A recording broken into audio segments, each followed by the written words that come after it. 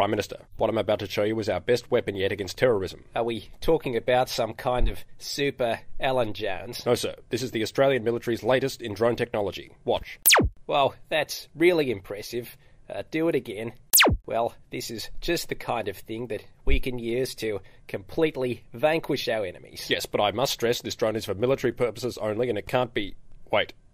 Prime Minister, we think now is the time for a sensible discussion about an orderly leadership transition. Tony, you give me no room to negotiate. Then you insult me by bringing your drone to this meeting.